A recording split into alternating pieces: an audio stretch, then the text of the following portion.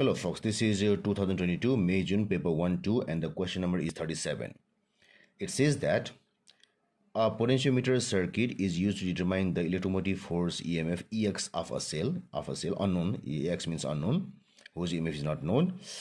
The circuit includes a second cell of known EMF E0 known and a negligible inner resistance and a uniform resistance wire PQ of known length. So PQ here. EX is less than E0, so we have to take help of E0 to find the value of EX here. The movable connection J can be positioned anywhere along the length of resistance wire, so from here to here. Which circuit is suitable for determining EX? So the first thing is, here E0 gives a positive potential here and a negative potential here. So that means the potential here is also slightly negative to this. And in order that we measure the EMF of this thing, its potential should oppose this potential. Its potential should oppose this potential. So that's why we can have something zero here at some point of time. But what happens here is, here we have plus, minus, plus, and this is minus. So what happens is, current flows like this. This can never be equal to zero.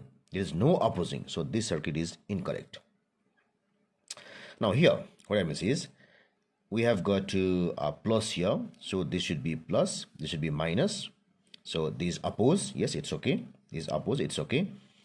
And what happens here is, this E0 is equal to, during balancing condition, this E0 is equal to PD here. So it is a VJQ, and that will be equal to length JQ divided LPQ into EX according to this diagram. So that means what happens is, LPQ is large, JQ is small, so this gives that E0 is smaller than EX. This equation gives, this arrangement gives E0 is less than EX, but here it is said that EX is less than E0, so this is also not correct. Now here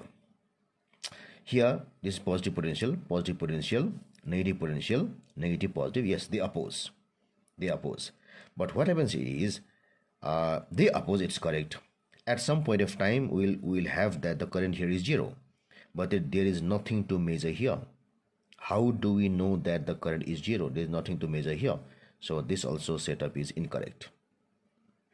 Now here, so what you have is, E0 provides the EMF. So this is positive here, negative here. This is negative here, this is positive here. Yes, they oppose, it's okay. It's okay. And the value of this EX will be equal to, at some point of time, it can be equal to VPJ, and that's equal to LPJ by J by LPQ into this E0. This E0. So here PJ is less than LPQ, so EX is less than E0. EX less than E0, it's correct. And also, this meter is connected in the smaller circuit. That means in the circuit with the lesser PD, which we have to know. So if VPJ is equal to EX, this is informed by this thing, by showing zero current. So this circuit is correct. So the correct choice is choice number D.